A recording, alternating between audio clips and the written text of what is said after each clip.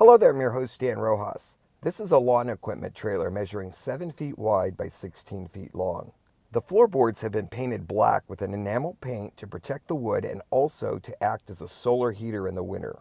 By simply covering the top of the trailer with a clear plastic material like pallet wrap, you create a solar collector of approximately 112 square feet or 10 square meters.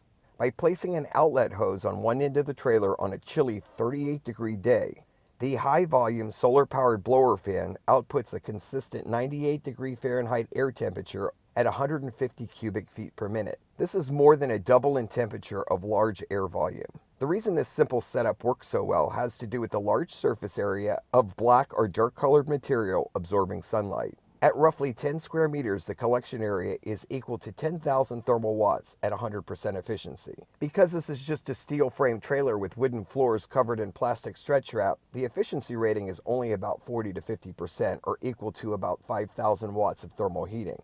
That's not bad for a quick 20-minute conversion using $2 in clear plastic and tape. When the weather warms up, this can go back to being a lawn trailer. For a project like this to work, all you need is cold weather, clear sunlight, and a large dark enclosed surface. I'm your host Dan Rojas. Thank you for watching and enjoy our videos.